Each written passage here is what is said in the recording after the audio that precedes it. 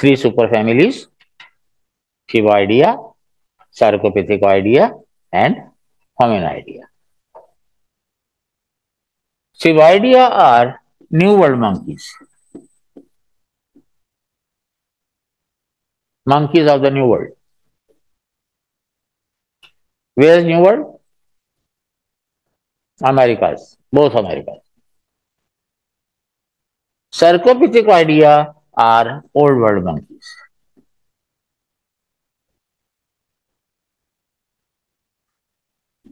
And Hominoidea, apes and man.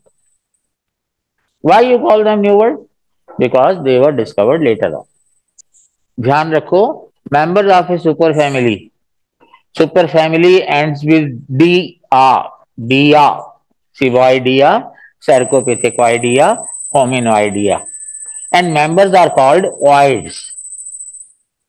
Vaids, है ना, यहाँ तक Vaids, Sarcopithecines, and Hominoids. Then Hominoidea have three families.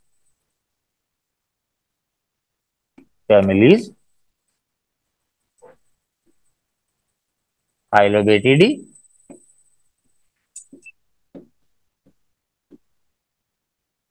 Pongidae, and Hominidae.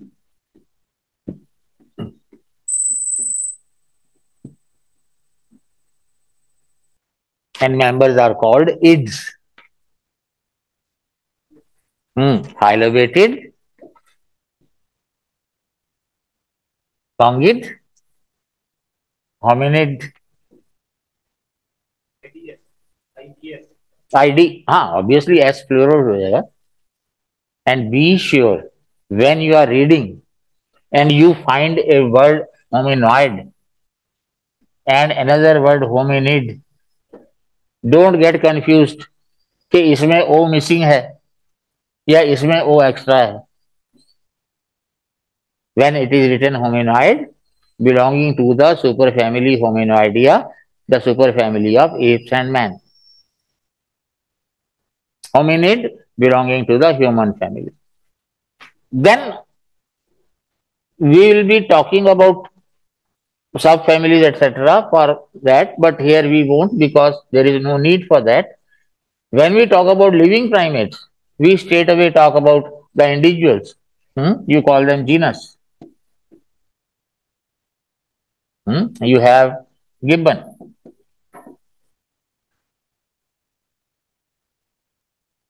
And once in the prelims, it was asked which of the following is an ape, and gibbon was the choice. But most of the people take langur, Hanuman monkey. Fine. Then in Pongidae, you have three: chimp, gorilla, and orang.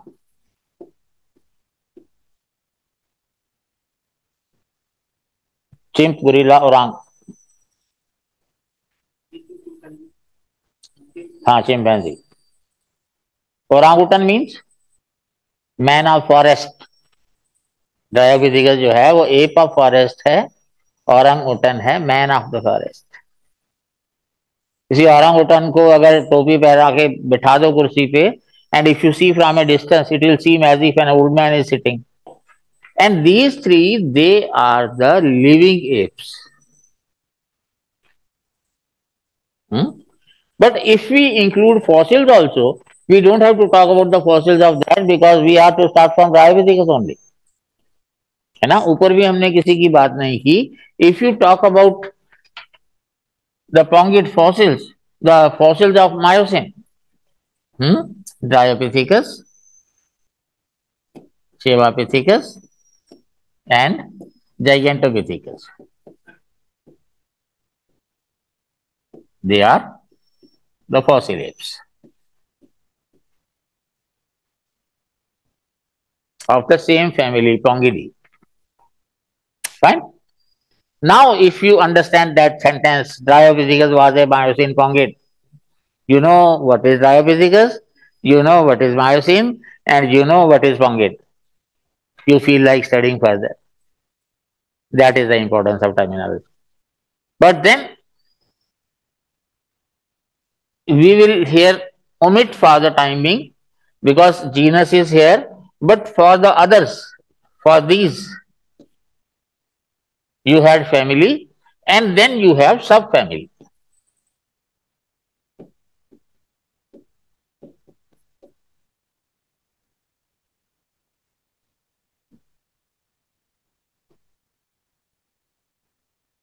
Family and subfamily.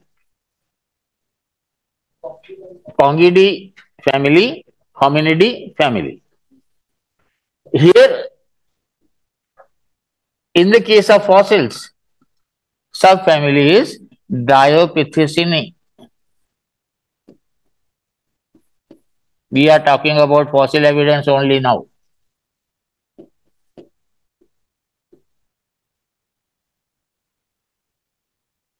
Diopithecinae. Subfamily to which Dryopithecus, Shivaphithecus and Gigantopithecus belong. अब family के बाद सब family आती है ना classification में. In the case of hominidae, you have two subfamilies. One is homininae and one is Australopithecinae.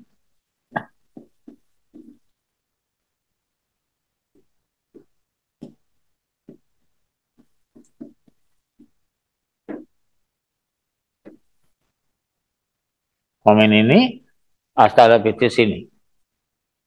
ठीक है. Members are called either by the name ins or ines.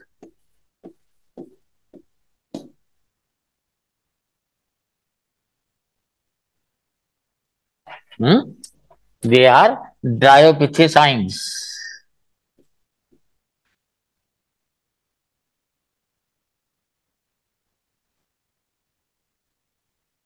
They are Australopithecines.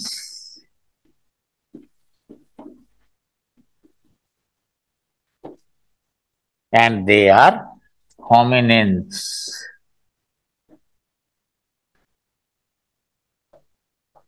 जो D A ई पे and होती है वो family है, जो नी पे एंड होती है वो सब फैमिली है. सब फैमिली. हाँ, अब फॉसिल्स में लिविंग का नहीं कर रहे भी इसमें. ठीक है, लिविंग आखिर में आ जाएगा, लेकिन अदरवाइज ये जो है we are talking about fossils only. When we talk about living primates we don't talk about them. So if they ask you a question about Dryopithecines, means he is asking you about Dryopithecus, Shivaphithecus, Gigantopithecus. Then in hominini there is only one genus, Homo.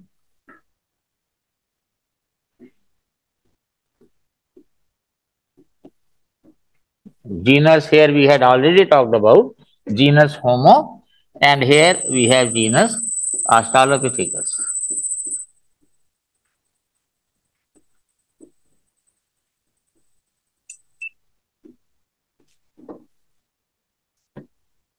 Twice at least you have been asked a question on Australopithecines. You just have to write one line in the beginning that subfamily Australopithecinae, it has only one genus Australopithecus, and then you have to continue with Australopithecus. But if you don't add this line and you continue with Australopithecus, the examiner has all the right to deduct n number of marks.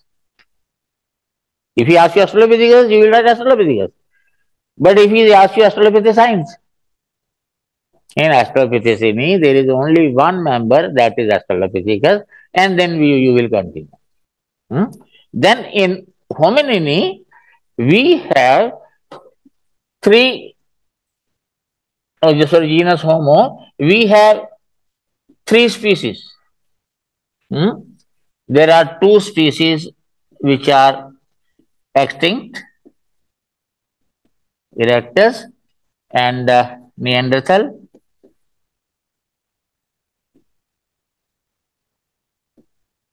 and sapiens, the third one, is a living species. ठीक है, time लगेगा थोड़ा सा internalise करने में. Order primates, two suborders, Prosimiae and Anthropoidea. Anthropoidea, three superfamilies: Ciboidea, Cercopithecoidea, Hominoidea. Members are called Ciboids, Cercopithecoids, Hominoids.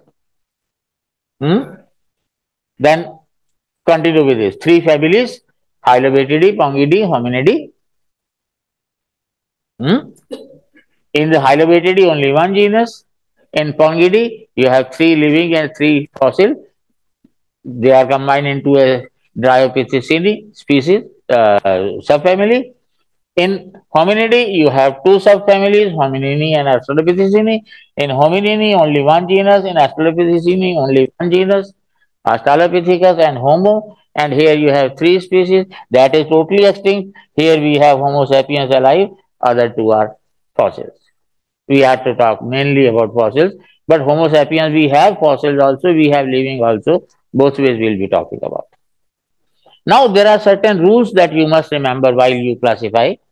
Firstly, whenever you name somebody, there are two names combined together. This is called binomial nomenclature, given by Linnaeus. First name is genus, second name is species. Whenever you call somebody, Homo erectus, Australopithecus africanus, Diapithecus major, first name is genus, second name is species. Second thing, first letter of genus will always be capital. First letter of species always small. If you see here, genus I have written with a capital letter, species I have written with, this is, we have written Neanderthal man. If I had written Neanderthalensis, then N would be small. First letter of genus capital, first letter of species small. Genus you can abbreviate. Species you have to write in full. Homo erectus, you can write H erectus. Australopithecus africanus, you can write A africanus. Diapithecus major, you can write D major. And last thing is, all the words which are not of English origin have to be underlined. These are Greek and Latin words, so must be underlined. Just like in social anthropology, Varna and Jati things.